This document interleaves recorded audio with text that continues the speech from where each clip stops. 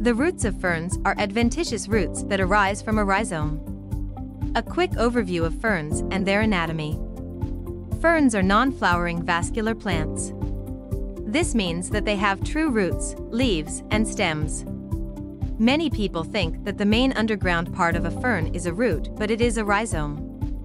An underground stem that puts out lateral roots.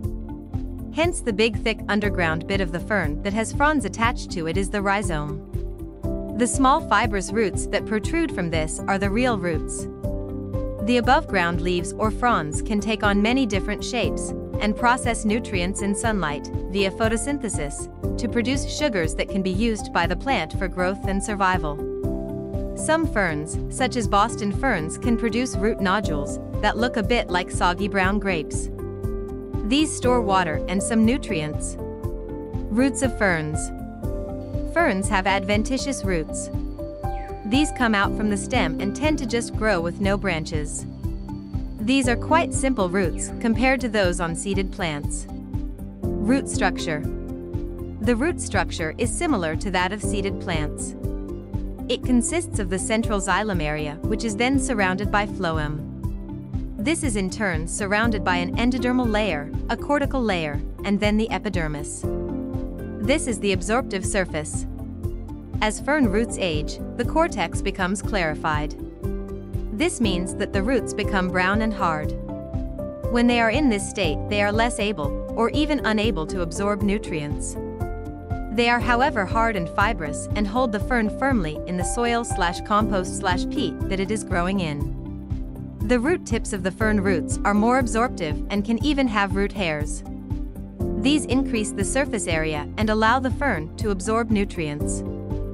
Fern-associated arbuscular mycorrhizal fungi. Many if not most vascular plants form symbioses * with fungi that interface with their roots and enhance nutrient absorption.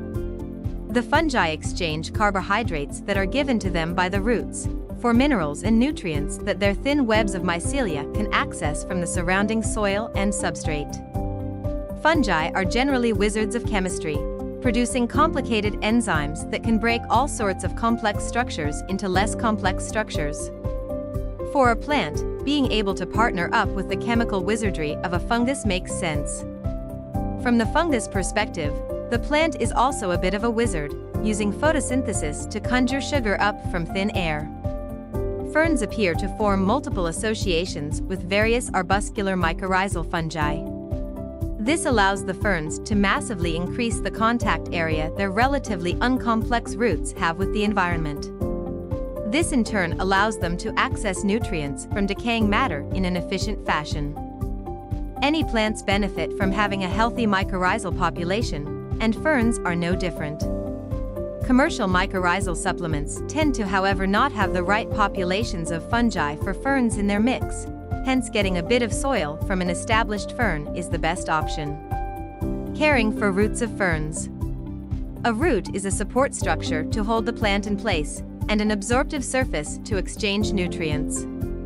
They absorb nutrients from the environment, and they provide sugars to the symbiotic root-associated mycorrhizal fungi. Generally, ferns thrive in relatively acidic, organic matter-rich soil. A lot of people suggest using peat, but this is not sustainable and should be discouraged. Peat mining is just bad. Instead, you can add some tea bags and coffee grounds if you wish. Ferns generally enjoy moist soil, but it should not be waterlogged. If you overwater ferns, some species will become a bit stressed and die. The fern root and the rhizome of the fern generally are found under the soil, and it is important to understand that the rhizome is the stem of the fern and that the fibrous roots that protrude absorb the nutrients for the fern. If you liked this video, don't forget to like and subscribe.